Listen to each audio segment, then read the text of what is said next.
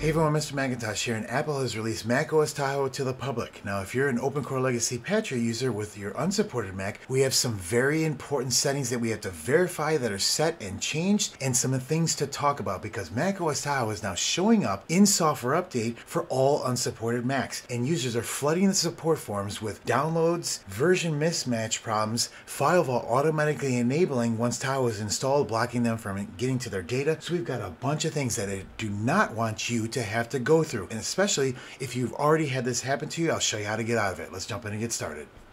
Now, first of all, I want to be clear here. This is important because I've seen so many users getting into trouble already today, and their Macs are getting all screwed up and they're pretty upset. Now, keep in mind, we have to understand there's thousands upon thousands of users out there. You know, if you're watching this channel, you've already disabled automatic updates and know your Mac is ready to go, and you can see these pitfalls like macOS Tahoe showing in software update. So you are already prepared. But a lot of users are first-time users and they don't understand what's going on here, and they think they can just update to macOS Tahoe, and they haven't seen any of the warnings that I've talked about or in the Discord, in the official page, or in Reddit. We need to make sure this gets out there to understand what's going on. macOS Tahoe is showing up in software update because nothing can block the updates from showing in system settings anymore. You used to be able to block or ignore software updates using terminal commands and all this different stuff, but you can't do that anymore. An OpenCore Legacy Patcher does not have control over that. So it is going to show up in software update no matter what anybody does. Now, what is important for us to do is we need to go into the automatic update settings and verify that these settings are up. We can leave install security responses and system files on because that has nothing to do with macOS Tahoe. That does Gatekeeper, Xprotect, and all those things, and you want to leave that on. And if you wanted to leave application updates from the App Store, that's totally fine. But these need to be off. Even when download new updates is on and you have this off, it doesn't matter. You can still get into the version mismatch issue because the download does not just download, it also stages in the background and changes the system it's got in pending update. And that's what this version mismatch issue is when you go to update your root patches. So you'll go in here and you'll install a new version of OpenCore Legacy Patcher. You'll try to attempt to install the root patches, and this is what you'll get. Now you're in trouble. You've got macOS Tahoe staged in the background and you can't do anything. Now, we want to prevent that. So you can prevent that by turning these off right now. The problem is that while we've talked about doing this and you think that they're off, we've already talked about some users have reported that these are being turned back on once they update to macOS Sequoia. So if you're on Sonoma or macOS Ventura and you update, these things are being turned on automatically through the setup wizard once you get to macOS Sequoia. So now these are on in the background. You don't even know about it if you missed that screen. And now macOS Tahoe could be downloading and staging itself, causing these issues here. I recommend going in here right now and verifying that these are off, even if you did before. It's better to be 100% sure just in case there's a problem. We've got that figured out. Now let's talk about being able to update to a version that is not Tahoe, because you might be confused if you're trying to update to just the version of macOS that you're on. Now, if you want to be able to just update to macOS Sequoia, macOS Sonoma, or macOS Ventura, the latest version, you need to be able to scroll down, because keep in mind, most people's software update pane or system settings might look like this. And you're like, oh, well, what the heck's going on here? Well, you have to make sure that this window is open big enough to be able to see these settings in here.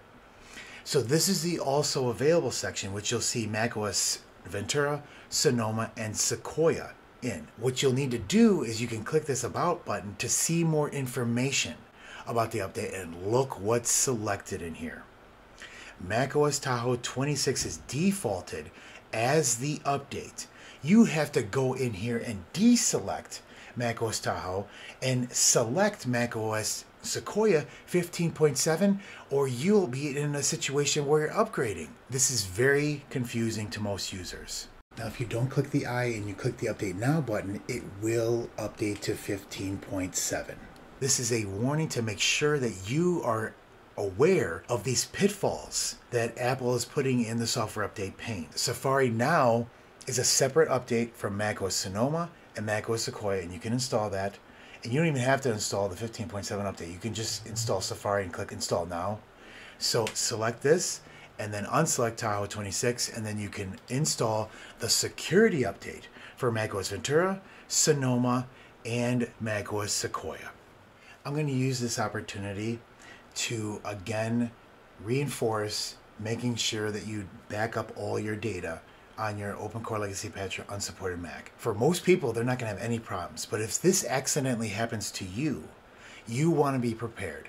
So you can have a Time Machine backup, or you can have just an external hard drive you can plug in and make sure all your files are backed up. Now, if you're just having machines like this, where you, like me, you're just having testing and you're just having some fun and you don't really have any files in there, no big deal.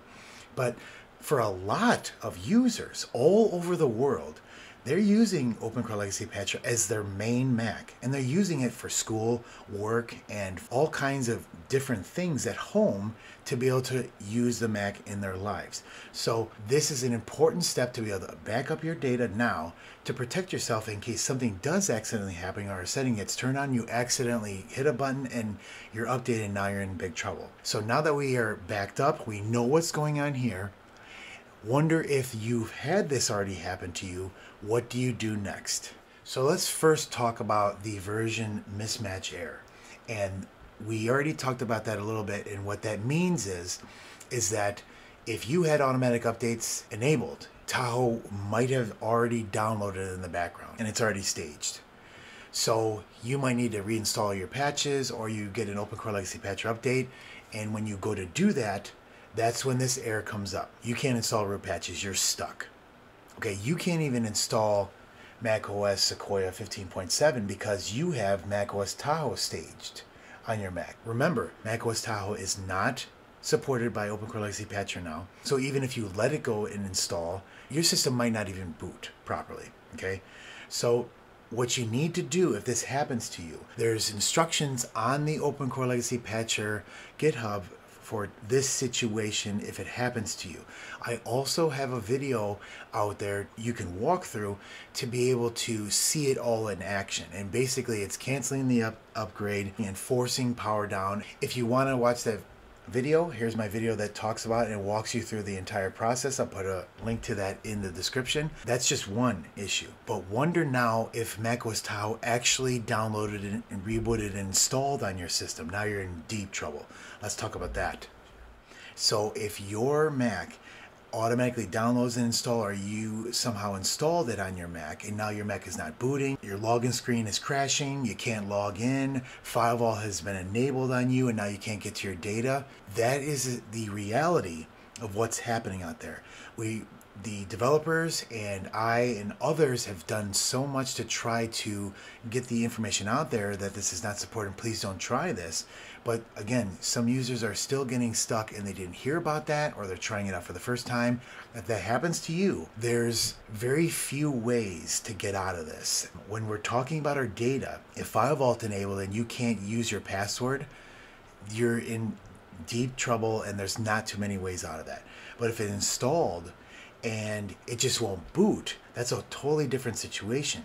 You can boot into macOS Recovery, go into Terminal, and all your files should be there as long as it's not FileVaulted. So you can go in there, you can mount the drive, and you can do that. And you can copy all those files from Recovery to your drive. You can even install to a second partition and then boot up macOS Sequoia, and then you can load up the drive right here from Finder. For example, my 2012 13-inch, I've got Sequoia and Sonoma. So let's say your Sequoia build installed Tahoe and now it's not booting. You can install Sonoma on the second partition on the drive like this. Once you're booted up, you can then mount and get all your data off of macOS Sequoia that way, which is macOS Tahoe. So there's many ways to get out of that, but it's not fun, right? So let me know in the comments if you ran into this problem. Let me know in the comments if you have any questions on this situation.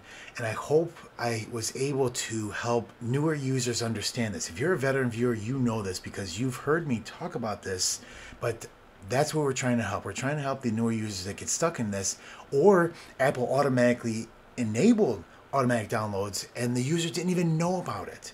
They know Tahoe's not supported, but they got caught up in here too. So let me know how your situation is, and I will be coming out with a status update for OpenCore Legacy Patcher. I will also be coming out with a MacOS Tahoe 26 update video, so stay tuned for that, and we'll catch you in the next one. Thanks.